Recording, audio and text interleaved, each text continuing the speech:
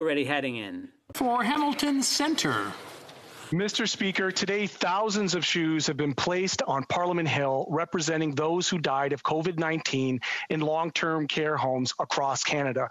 For-profit long-term care homes run by Rivera Inc., a wholly owned subsidiary of the public sector pension investments, are among the worst in the country for COVID deaths. The Public Service Alliance has called on PSP to end its investments in these appalling facilities. The government can end the suffering that our seniors and people with disabilities are facing in homes owned by Rivera Inc. now. Will the Prime Minister commit to ending the for-profit nature of long-term care homes in Canada? The Honourable Minister. Thank you, Mr. Speaker. And I think I can speak for all of us to say that we must do better to protect the lives of people who are living in long-term care and communal living settings.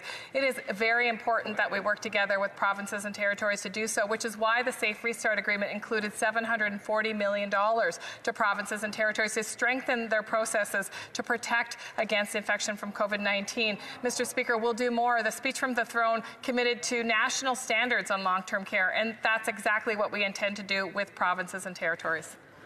The Honourable Member for Kitchener South Hespeler.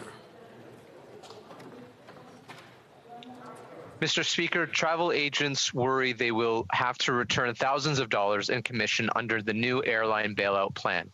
Independent travel agents who have already paid back thousands in earned commission from refunded airline tickets are worried they will owe thousands more after ministers suggested that any kind of government bailout of the airline industry would hinge on companies issuing refund to customers. Can the minister please explain what protections the government has in place for travel agents under the new bailout plan?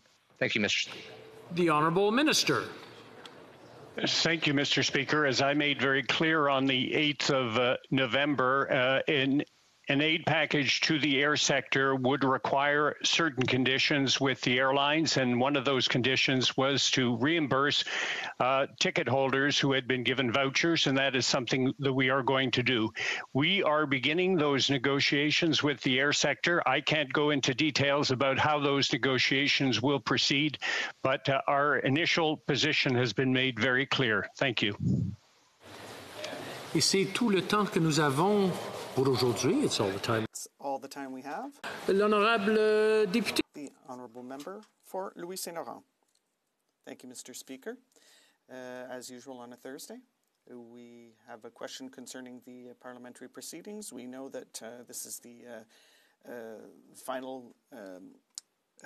We're heading to the finish line in terms of Christmas, so I'd like to know what we can expect in terms of parliamentary proceedings over the next 2 weeks, but especially, Mr. Speaker, I'd like to know whether the government is going to follow up on the proposal that we made yesterday to hold a take-note debate on the quality of the French language in Montreal.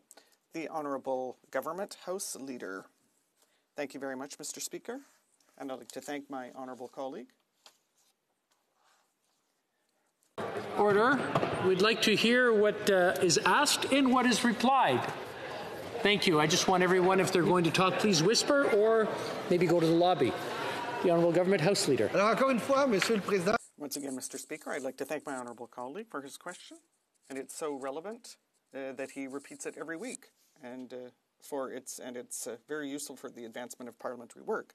So this afternoon we're going to continue debate at second reading on Bill C-10, the Broadcasting Act. Tomorrow we will resume debate at third reading of Bill C-3, the Judges Act. Monday of next week will be devoted to the study of Bill C-8 concerning the call to action number 94 of the Truth and Reconciliation Commission. And Tuesday we will begin study of Bill C-11, the Digital Charter Implementation